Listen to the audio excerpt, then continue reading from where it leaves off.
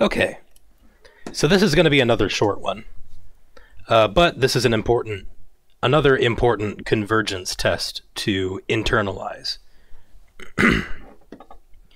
Now, we have seen that the harmonic series diverges, the sum of all the reciprocals. However, as it happens, if we alternate the signs of the terms of the harmonic series, then that's actually enough to get it to converge instead. So whereas the harmonic series diverges, the alternating harmonic series, so notice it's still a harmonic series, but I just put an alternator on the top so that the signs alternate between positive and negative. As it happens, that actually converges. And it's not terribly hard to see why this is the case. So, as I allude to here, I have a geometric argument to sort of show why this guy is going to converge. So here we are in GeoGebra. So we have a unit square. So this is a square where the side length is 1. And then I have written line segments here at 1/2, here at 1/3, 1/4, 1/5, 1/6, 1/7, 1/8, 1/9, 1/10, and then imagine that it keeps on going forever, so that the bottom of this square is just filled in completely with lines. And it's never going to go below that, right? Because I'm always taking fractions. So 1/100th, and so on forever. So I'm filling it up with lines. So let's think about the partial sums of the alternating harmonic series. The first partial sum is 1. So that is the area of this entire square. It's just 1, because the side length here is 1. The second partial sum is 1 minus 1/2. So, because this line segment here is at 1/2, the area of this rectangle, the area of that rectangle is 1/2. So the second partial sum is 1 minus 1/2. So that is the area of this rectangle here that has been shaded in. It's 1, the entire square, minus 1/2, which is this rectangle. So this shaded rectangle here represents the second partial sum. The area of this shaded rectangle is the second partial sum. Okay, what about the third partial sum? So that's 1 minus 1/2, so this rectangle, plus 1/3. So because this line is here at 1/3, we are now adding on the area of this rectangle. Okay, the fourth partial sum is 1 plus 1/2 plus 1/3 minus 1/4. Well, 1/4 is the area of this rectangle. So 1/3 minus 1/4 gives us the area of this strip. Okay? So the area of this strip is 1/3 minus 1/4. So the fourth partial sum altogether is the area of this rectangle plus the area of this rectangle, the two shaded regions. Okay, well, we can keep on going like this. The sixth partial sum is going to be the area of the 1, 2, 3 shaded rectangles.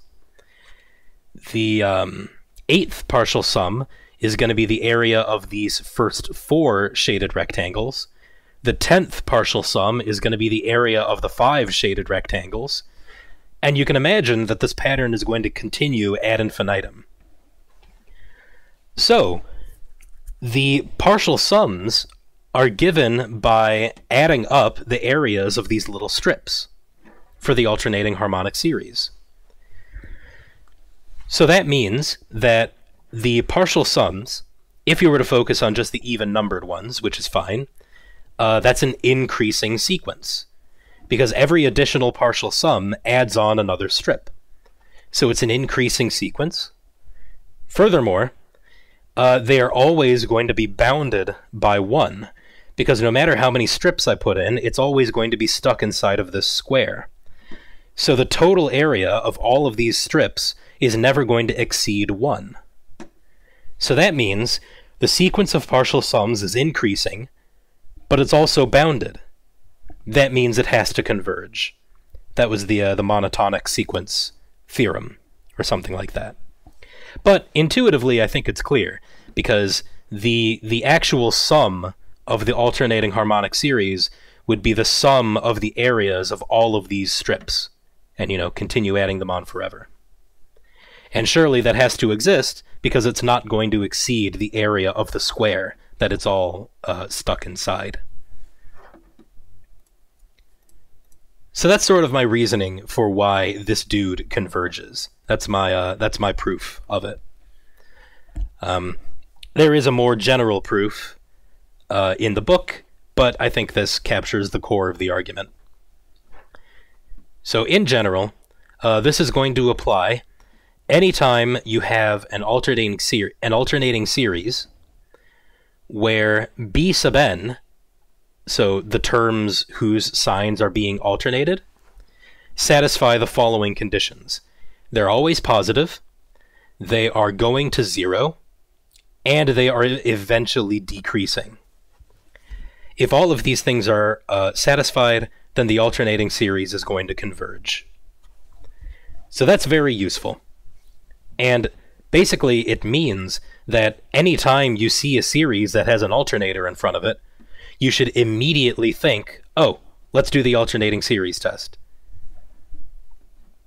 So this gives us a very robust way of handling the convergence of alternating series.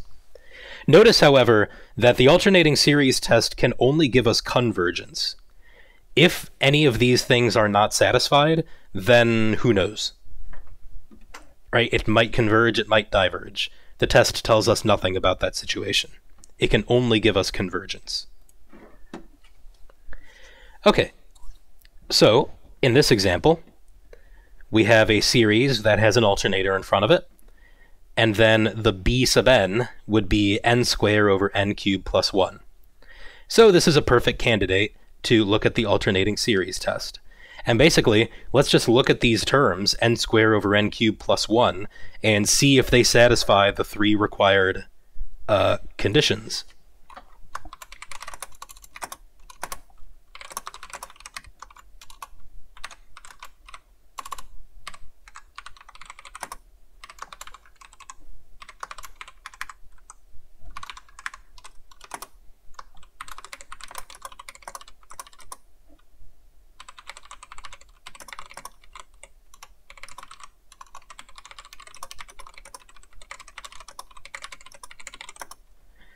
So, 1, are they positive?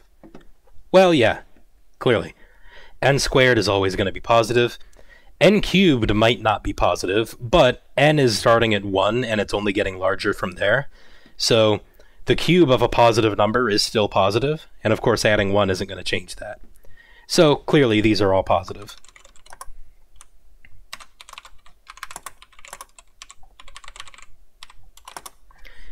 What about the limit?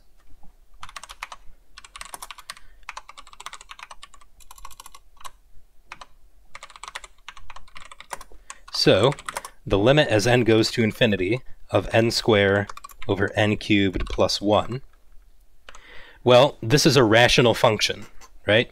We have a polynomial on top and on the bottom. The degree of the numerator is 2, the degree of the denominator is 3, so that means the denominator is the dominant term, and that pulls it all down to 0. Which indeed is what we wanted to see.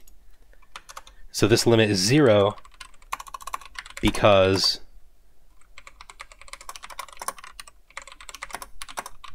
the degree of the numerator is smaller than the degree of the denominator.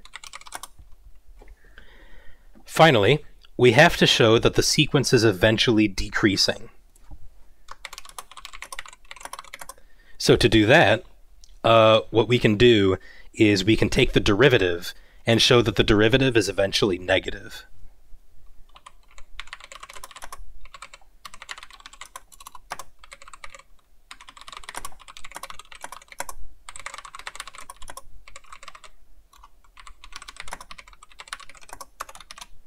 So we're going to have to use the quotient rule.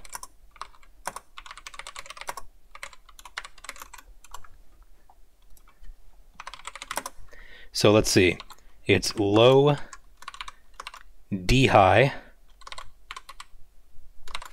minus high d low over low squared. And I'm writing x's instead of n's because in order for the derivative to make sense, the domain has to consist of real numbers. And if you're writing n, that sort of implies that the domain consists of only integers. Whatever, it doesn't matter. Point is, I'm taking the derivative of this dude.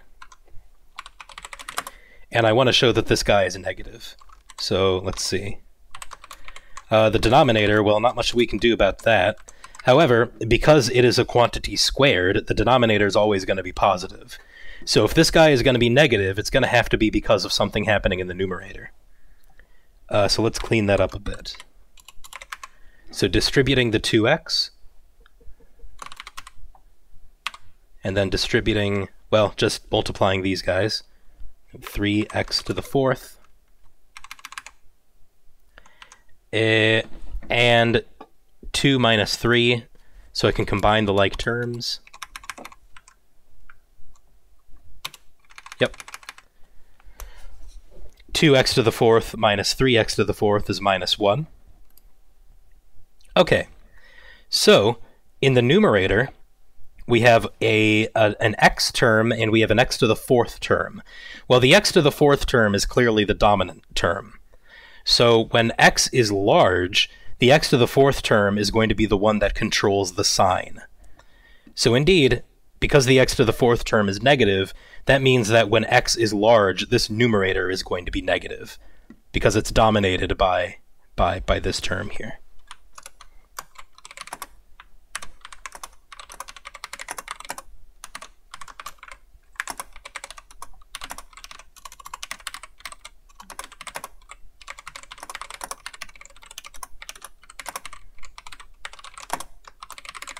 So when x is large, the numerator is negative, the denominator is positive, which means the whole thing is negative.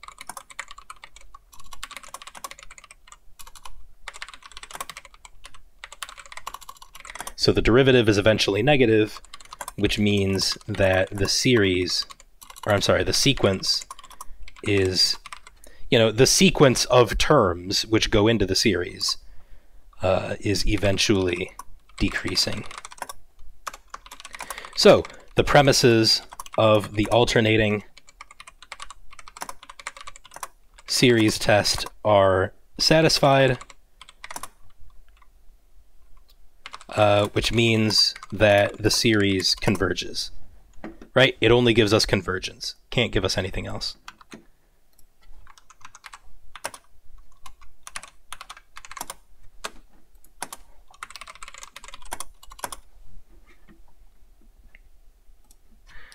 Okay, what about this dude? Well, once again, we have an alternator, -1 to the n. Doesn't matter if it's n plus 1 or n, that only means all that's going to change is whether it starts with a negative sign or a positive sign, but it's still going to be alternating. So here we have our alternator, and our b sub n is going to be 3n over 4n minus 1.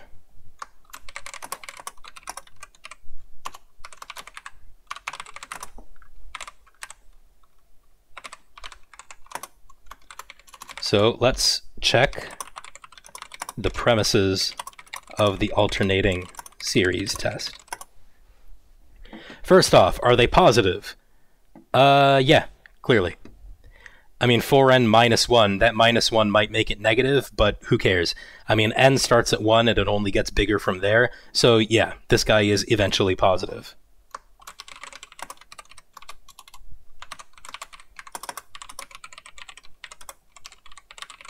I mean, not even eventually. You plug in n equals 1, and you get 3, and then it only gets bigger from there. But just to hedge our bets, I'll say eventually. Because it only needs to be eventually positive. You can cut out the first, billion terms or whatever, and that's not going to change whether it converges or not. So clearly it's eventually positive. What about the limit? Well, here's where we're going to run into a problem. So if we take the limit of this dude as n goes to infinity, well, it's a rational function. The degree on the top is 1, the degree on the bottom is also 1. Well, when the degrees are the same, then the limit is going to be the ratio of the leading coefficients. So it is not 0, so the alternating series test does not apply.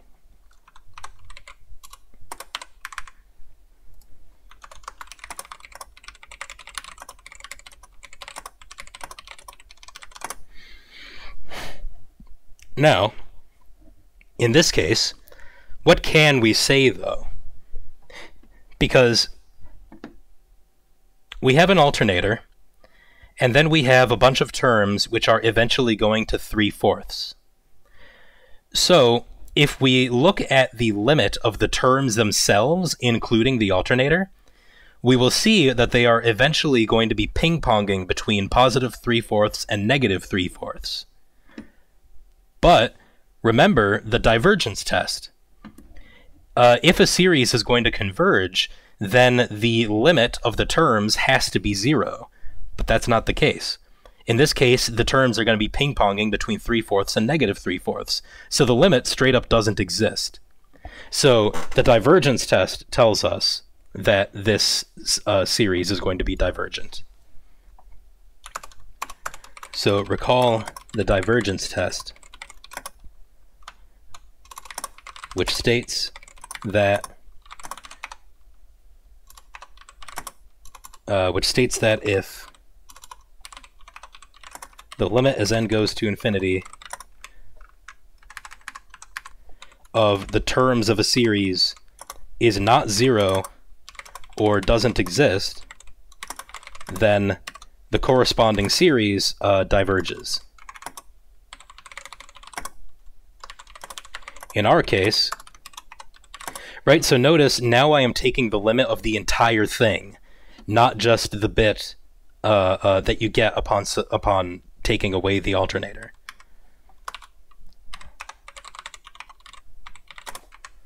So in our case,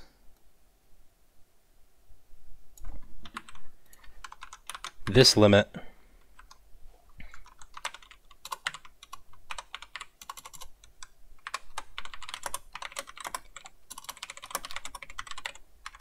does not exist because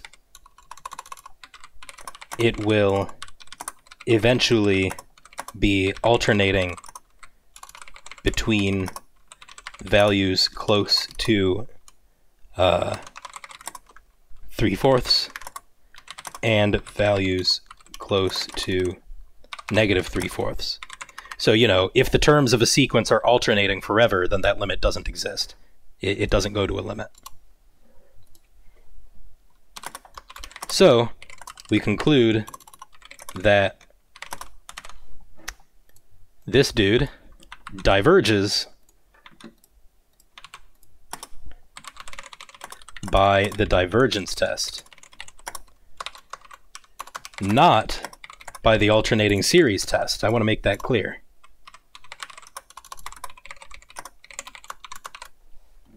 Right, the alternating series test doesn't say anything about divergence. All it can tell us is if a series converges. But if these premises are not satisfied, if any one of these premises are not satisfied, then it could be the case that this guy diverges. It could still be the case that this converges.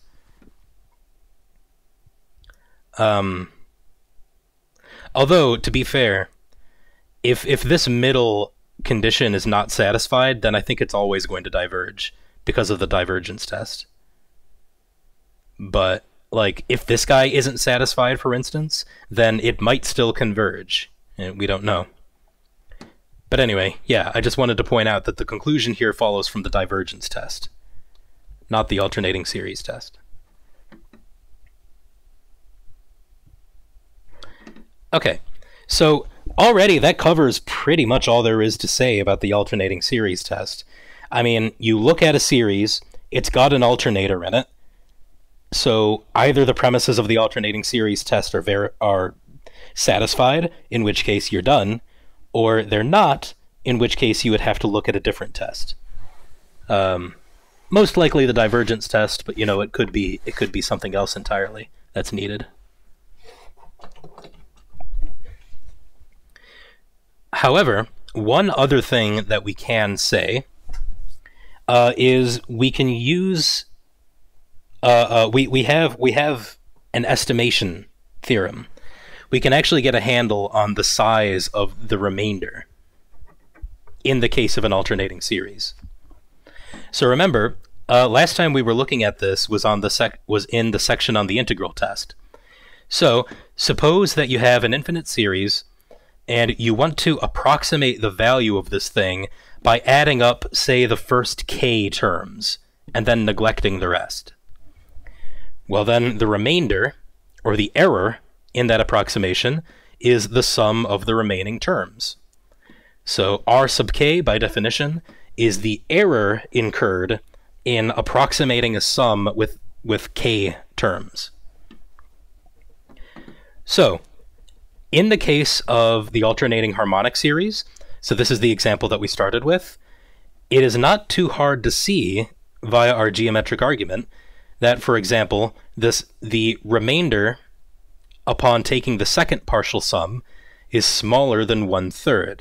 So the remainder upon taking the second partial sum is smaller than 1/3. Why is this true? Well, remember what the significance of these rectangles is. This first rectangle is the second partial sum, or rather the area of this rectangle is the second partial sum. So the remainder, upon taking the second partial sum, is the area of all of these additional strips. Okay? So the full sum is the area of all of the strips, all the way down to infinity. The remainder is the area of all of the strips except for a couple of them. So r sub 2, so if the second partial sum is this rectangle alone, then the remainder, r sub 2, is going to be the area of all of these rectangles. Well, all of these rectangles are below the line which is at 1/3. Right? This is at 1, this is at 1/2, this is at 1/3. So the remainder is entirely contained within this rectangle whose area is 1/3. Well, that's exactly what I've said. The remainder is smaller than 1/3 because the area of all those strips is contained within the rectangle, which takes up 1/3 of the square. And 1/3 in this case is b sub 3, because b sub n in this case is just 1/n. Similarly, the remainder upon taking the fourth partial sum, so upon taking the fourth partial sum, our estimate is going to be these first two rectangles. In that case, the remainder is going to be these rectangles, and these are all contained within the rectangle at 1/5. So 1, 1/2, 1/3, 1/4, 1/5. So that means the remainder is smaller than 1/5. Okay? Which is the same as b sub 5. And indeed, you can keep on making this observation ad infinitum. And the pattern is that the remainder of, I'm only looking at even numbers here, so the remainder of the whatever partial sum is just 1 over whatever plus 1, right? So this is 1 over 2 plus 1, 1 over 4 plus 1, 1 over whatever plus 1. So in particular, it is the next term of the series, which gives you a bound on the remainder. And indeed, this observation holds in general whenever you're looking at an alternating series which verifies or which satisfies the premises of the alternating series test. So suppose this guy satisfies the premises, so positive, limit at 0, and eventually decreasing.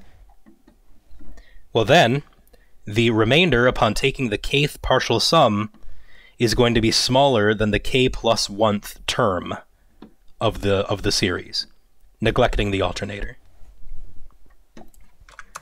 So that's a very nice result. It's very easy to do computations with. It's very, very easy to compute error bounds in this case. So find the sum of this series correct to 3 decimal places. Okay, so first off, if we want to use the estimation theorem, we have to verify that this satisfies the premises of the alternating series test.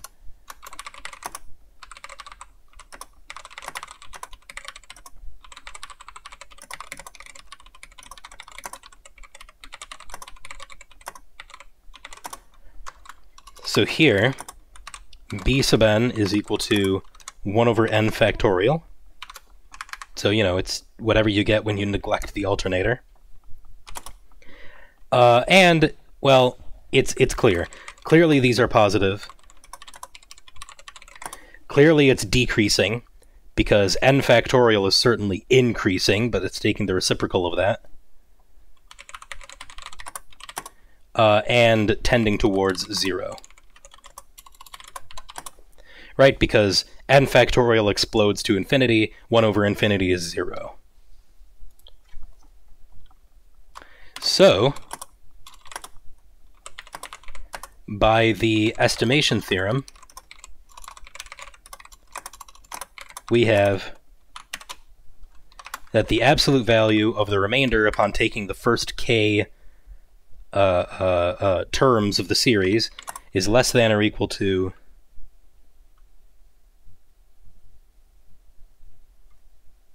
You know what? I'm a little bit worried here. I'm a little bit worried because here in the statement of the theorem, the starting point is 1. Here, the starting point is 0. So you know what? Let's fix that. This isn't a very big deal, but I should mention it anyway. So to use the estimation theorem, change the starting point from n equals 0 to n equals 1. So this isn't too hard.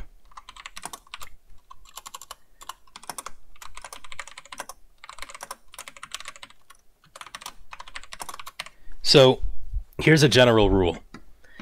If you want to increase the starting point by 1, then decrease everything else by 1.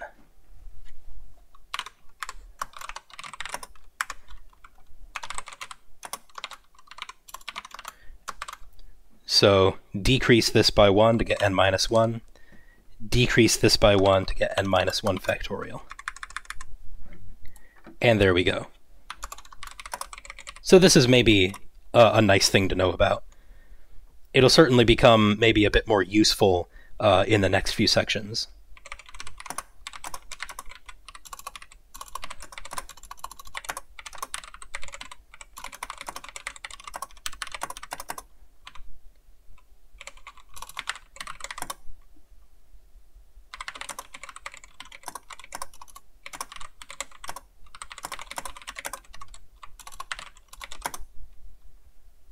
Yeah.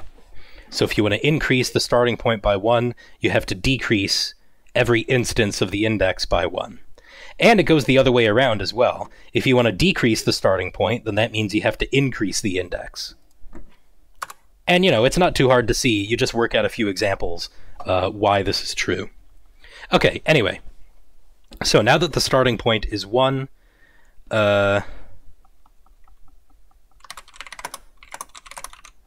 now we have b sub n equals 1 over n minus 1 factorial. I mean, this is all still true, so who cares? The premises of the alternating series test are still satisfied. I mean, you're not going to change that by just incrementing the index.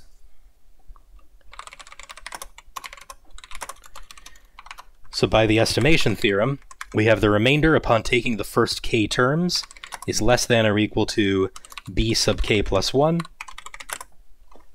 So that is 1 over k minus 1 plus 1, right? Because I'm using this formula now. So whatever, that's just k. Yeah, so there you go. So there is the bound on our remainder. Okay, so what are they actually asking us? we want to find the sum correct to 3 decimal places.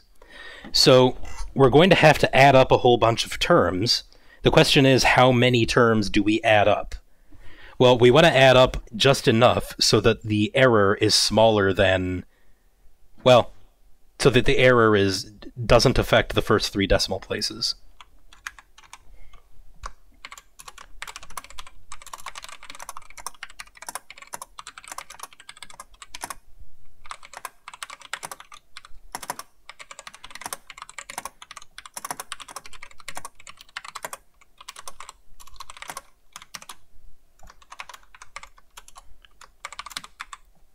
So, one way to ensure that the first 3 decimal places are going to be unaffected is if the error is smaller than 0.0001, right?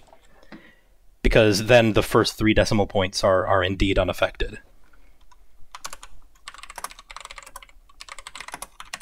Well, one way to ensure that the error is that small is to ensure that the error bound is that small. So I should say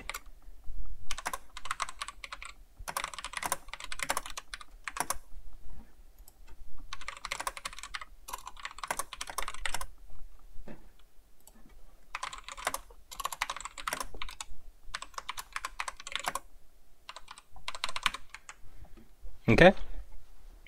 So now this is the question. What is the smallest value of k for which 1 over k factorial is smaller than 0.0001? And because we can't really solve this inequality, so to speak, pretty much all we need to do now is just start plugging in numbers. And because the factorial grows really, really quickly, this should happen pretty fast. So, what is the smallest integer k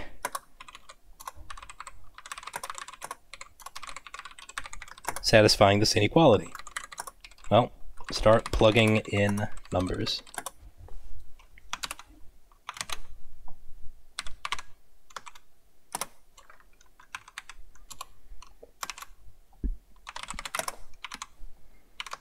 So, starting at 1, 1 over 1 factorial is 1.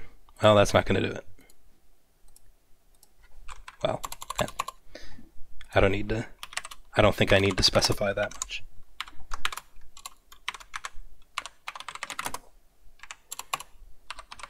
So 2 factorial is just 2, so that's 1/2.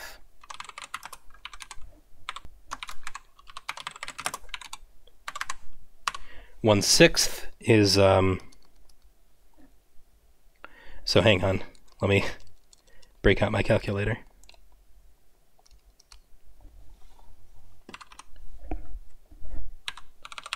And I'm going to take it to 4 decimal places because that's the smallest amount of precision that I need.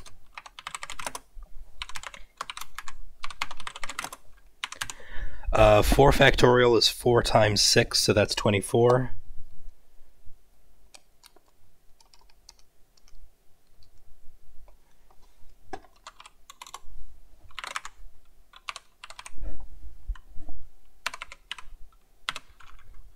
Okay.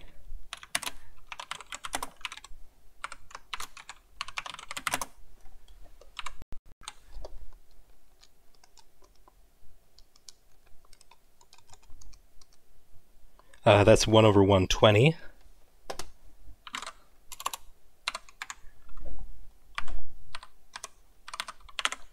So we're getting there.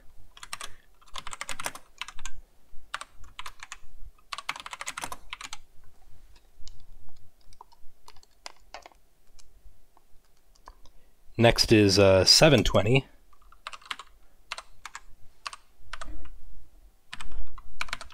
Oh, we're getting there. So the next one might be it. We want this to be smaller than 0.0001.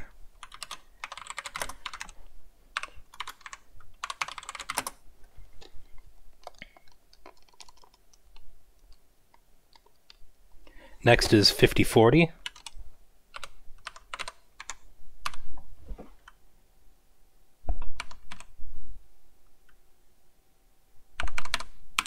Ooh, almost. So the next one's going to do it. Yeah, the next one's going to do it for sure. This is after rounding, incidentally.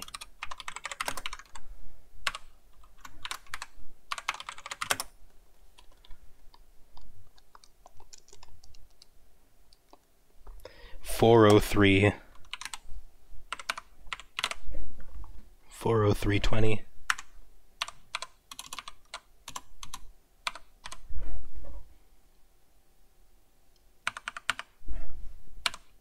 Okay. Okay, so that does it. This is certainly smaller than that. So we take k to be 8. 8 or larger. So that means we add up the first 8 terms.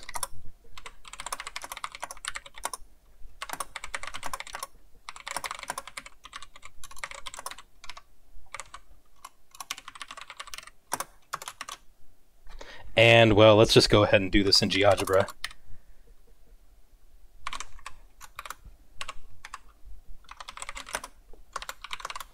So what was it again? -1 to the n minus 1, n minus 1 factorial.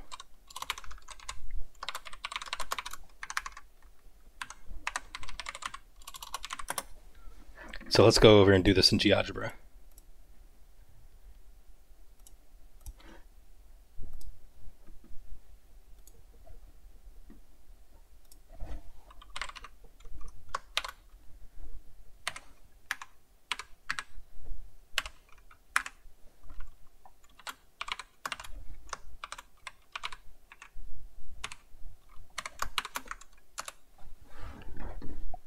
And let's get a little more precision. 0.6321. Cool.